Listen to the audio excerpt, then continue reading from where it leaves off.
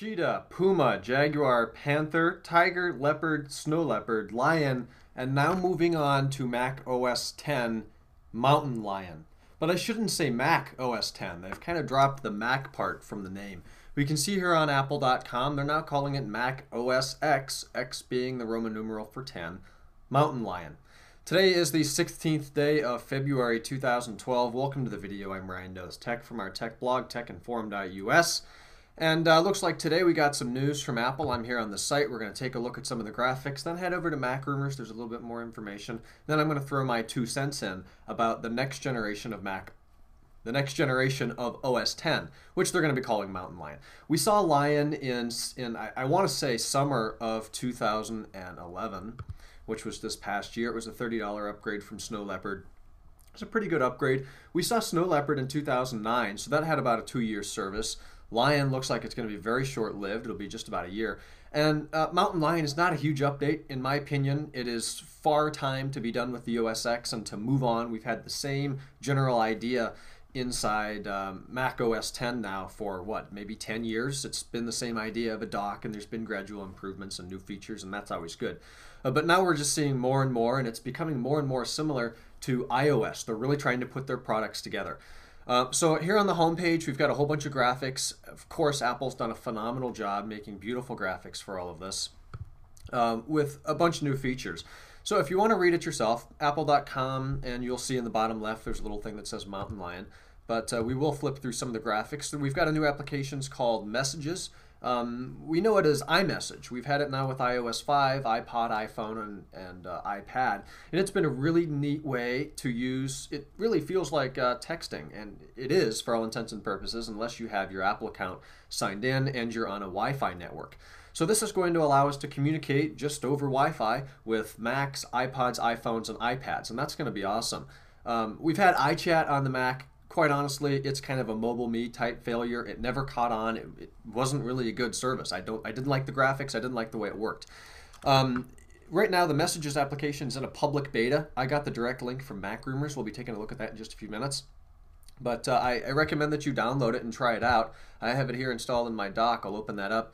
And it's a really eloquent, beautiful user interface that allows you to have all kinds of different people over here. And they've integrated FaceTime with it. So instead of having a FaceTime application and then using iChat or a third-party IM utility on your Mac, now they're together. So I could go and find Colt on here, Colt Knows Tech on YouTube. I'll link him below. And we could see and chat and FaceTime or just chat or just FaceTime right from this one application. So that's one improvement that we're going to be seeing in Mountain Lion. Next, we've got a notification center. If you're using iOS 5, you're very familiar with the way you swipe down from the top, and that brings up all your notifications, emails. You get some widgets in there, and it looks like we're going to have that now on the Mac, which is good, because every application right now kind of has its own little way of notifying you, and whether it's Growl or something like that. But in the future, we're going to have, as this screenshot eloquently depicts, a thing on the side that looks just like iOS 5's notification center that has all your mail, looks like Game Center, calendar, messages, FaceTime, plus I'm sure third-party applications will be able to use that as well. So that's going to be a nice way to see what you've missed and what you need to do. Speaking of needing to do, here's the Reminders application. We saw that on iOS 5. It's a really nice way. You can actually use Siri, remind me when I get home to buy this book. Get a flash drive. I actually use that one today for graphics. And it will remind you based on your location. If you have a MacBook Pro, that'd make more sense. Or, of course, an iOS device. So we're going to see that Reminders app in there. That'll be nice, as well as Notes. We've seen that on iOS now since, I think, iPhone OS, when it was called that, 1. So this will be a nice way to take down notes, and that will sync all across the board. All of this that I'm talking about. I love the way they're doing this. They're putting it all in the cloud, so your device goes and it connects to the cloud. It downloads. For example, if I made a note on here and then I turned on my Mac, the note would show up, just like my bookmarks, my iCal stuff, reminders, messages are going to be across the board, as well as Game Center. So now you can play Mac versus iPhone versus iPod Touch versus iPad, and they call it here, it's a win-win, and they're not kidding. So those are some really cool features with all of that. So all of these look like iOS features coming over to the Mac, and we kind of saw that with Lion, with whatever this is called. I don't remember. I've never used it. I did organize it, so it looks nice. So I guess that's good that they're going to be putting all this together, and I'm definitely excited for this. I think it'll probably be another $29.99 upgrade that you're going to be able to do through the Mac App Store. Speaking of the Mac App Store, that's another thing that they're working with here. They're going to make all of the applications that you can get on a Mac, they need to come from the App Store, and that's quite like this. No more third party, go to this website, download a DMG, drag the .app into the applications folder. You're not going to need to do that anymore. It's going to be just like the App Store on iOS devices for the Mac, which makes it, one, so much easier to do anything, to find them, to download them, to look at the reviews and the screenshots, and then using Game Center to play with games across all kinds of Apple products. So it looks like Apple's bringing all of their products together here so they can all work together, which is really cool. I think they should have been doing this before, and of course they have been, and technology has advanced to the point where it's now much easier to do so. So I'm very excited for Mountain Lion coming this summer. Hopefully that means June, July over August or September, but only time will tell. Real quick here on MacRumors.com, I'll just link the site below as if you don't know how to get there.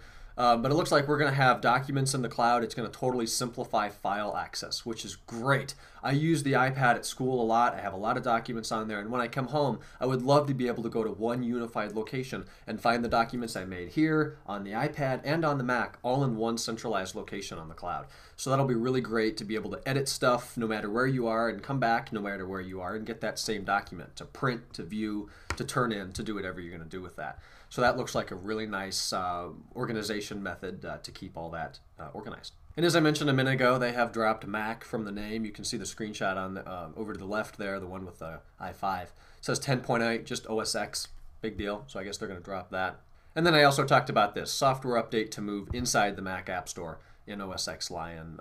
So if you want developers, I think it would be better for developers to be able to work with Apple, get their app in the store, better advertise it, and make it easier for customers to get that application. So if you're a developer, you can actually go ahead and download the developer preview right now and play around with it, get your applications all ready, and in support for Mountain Lion later on.